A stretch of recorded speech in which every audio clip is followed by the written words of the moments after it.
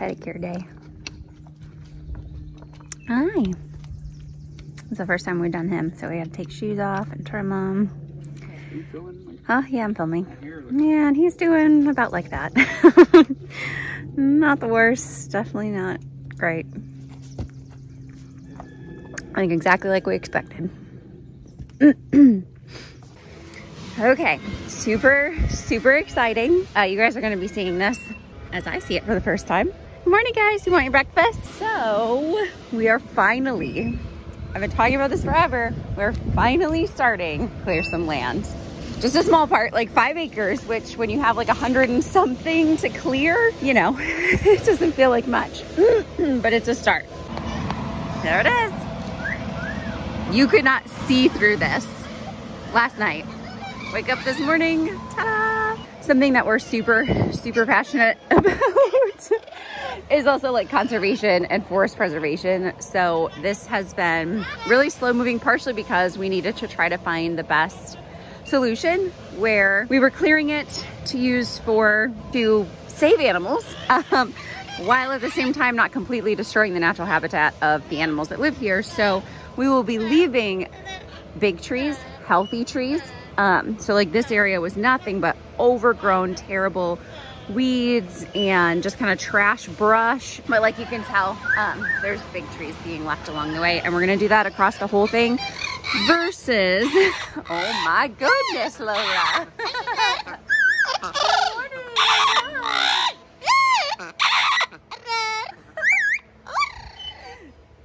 Versus completely flattening the whole landscape, like a lot of farmers do, people with cattle and horses and the animals that we have basically would benefit from all of the grass they can possibly have, but we'd rather still supplement some hay basically and save some trees. So that's where we're at.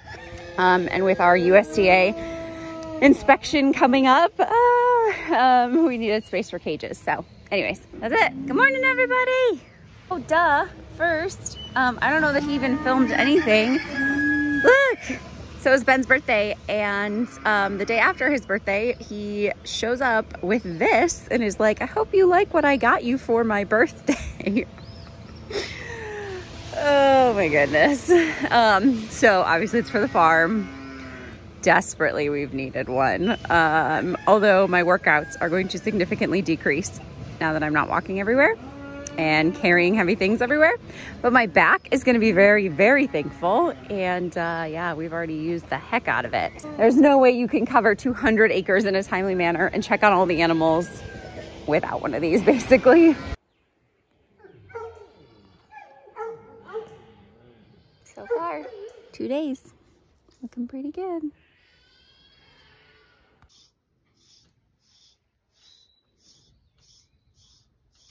What do you want, Davis?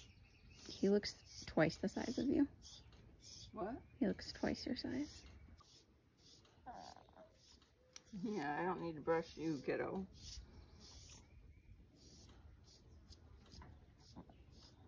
I better not be in these pictures.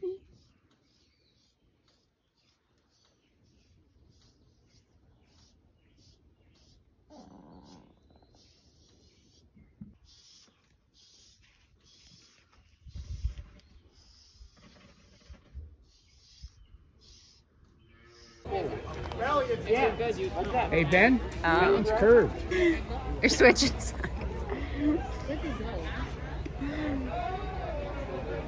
Sorry about the inside. Oh, you stuck it In the side. That's interesting. Got him in the ankle. Somebody else's ankle. Yeah.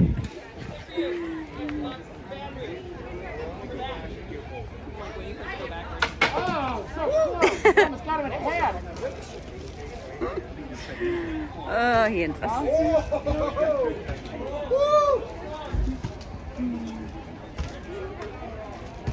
Oh, very close. Hey. Almost. We improved a lot. Comes much.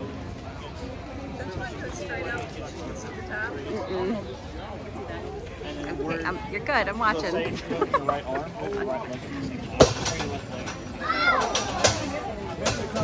Close.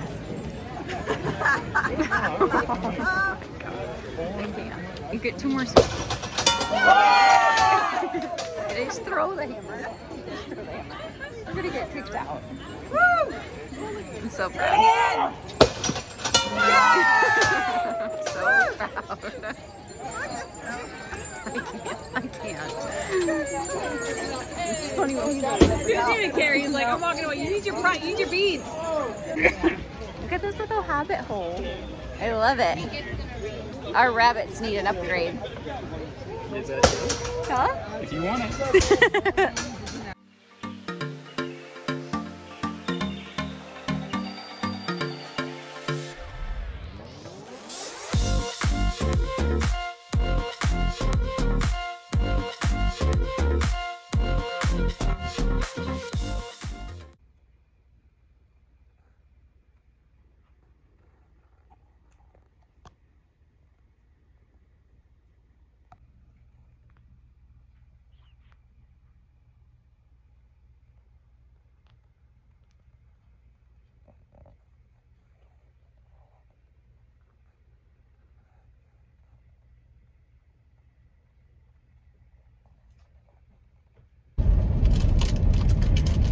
Car again. Last time you saw me in the car, I've been driving. We were going to pick up Estelle and Brago, the mom and baby horse. Now we're doing something that's sad and happy.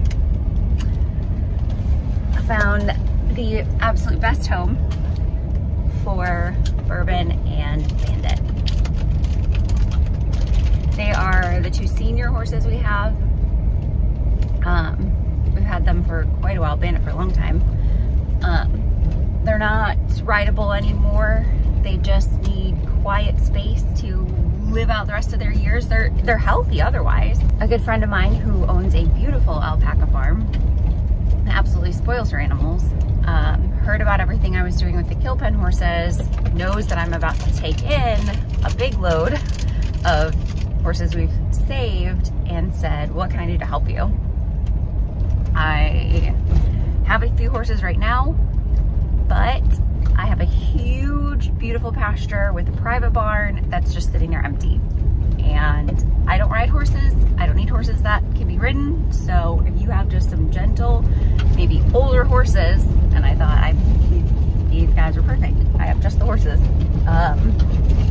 So they're not going to be far from us, and I visit with her all the time. So we'll be able to see them anytime we want.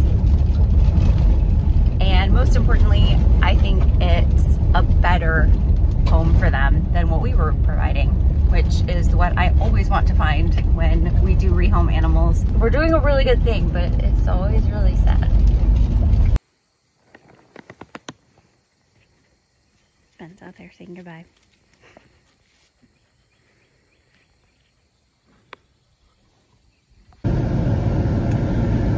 So, on the way back from dropping the horses off, Ben, this wasn't even me, Ben signed us up to take in this sweet feral cat. He did need a home. And the woman who was taking care of him had him neutered and vaccinated and tested and all that good stuff, so he is good to go, which is fantastic because I have 8 cats right now that I'm about to have to do that to. He's really pretty, and I think he's feral, but she said that she's been able to pet him and stuff, so